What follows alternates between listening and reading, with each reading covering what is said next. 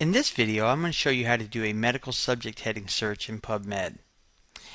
The first thing you must do in order to utilize the medical subject headings is access the MeSH database, which from the front page of PubMed can be done in one of two ways. The first way is to come down here to More Resources and click on the link for the MeSH database. But the more preferable way, and the second way, is to come up here to the gray bar and come over here to the drop down menu and drop it down until it says MeSH. When you do this, you're now ready to access the MeSH database. And so all you now need to do is to type in a term that you're interested in searching for, such as obesity. Now when I put obesity in here, unlike when you do a keyword search, what it's going to search in the MeSH database is the controlled vocabulary that's used in PubMed. So now what we're going to see are not articles, but a list of words that are relevant to the term that you've put in the box. In this case, what you'll notice is as it returns them in relevancy order, obesity is at the top because we typed obesity in the box. But there are other options here that may or may not be useful depending upon the search you're doing. Now, if you want to access or you want to choose obesity, all you need to do is check the box, add it to the search builder, and then hit Search PubMed. What you'll notice when you do this is you now have a set of articles in which obesity is discussed and it's being searched as a medical subject heading. Now, if you would like to see how obesity is related to the intake of soda pop, you can do the exact same thing as you did before. You can come up here to the gray bar, drop this down till it says MeSH, put soda pop in the box, and go back to searching the MeSH database for the appropriate term for soda pop. What you'll notice in this case is it doesn't return soda pop, but returns carbonated beverage. The reason this is because when it comes to medical subject headings, one term may stand for several terms. So in other words, there are what are called entry terms. All of these that you see in this list here are what are called entry terms, meaning if any of them are being discussed or are being discussed in an article, they're all going to be classified under carbonated beverages. And since you see soda pop here, that is why carbonated beverage is showing up.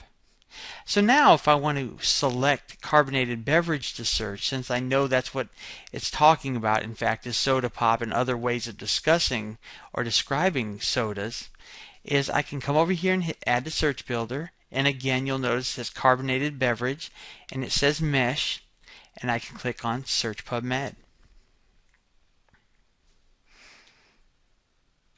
Once I do this, I now have a set of articles in which carbonated beverage is a medical subject heading.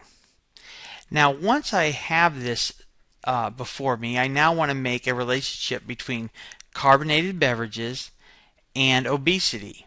I can do that by clicking on Advanced, because as you know, clicking on Advanced will show me my search history.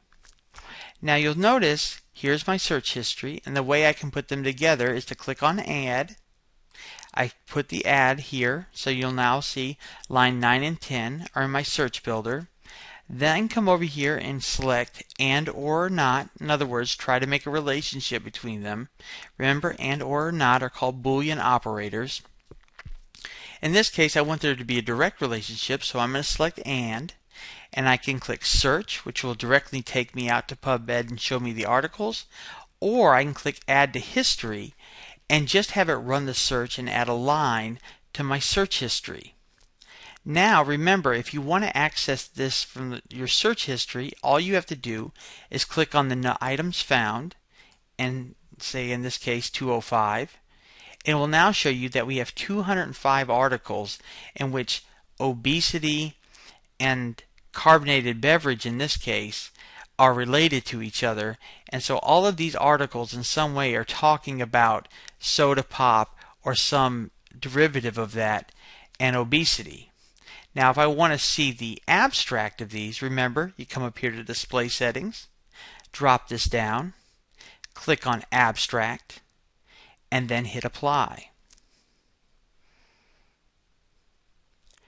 When you do that, you'll now be able to see the abstract when it's available, but the most important thing is not only can you see the abstract, but it's only in the abstract display setting that you can see this Get It at VCU button, which will connect you with our electronic resources. And if we don't have it electronically, it will also let you know whether or not we have it on the shelf.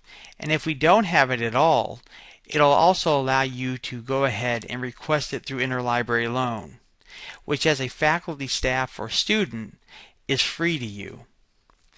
And that is how you do a medical subject heading search in PubMed.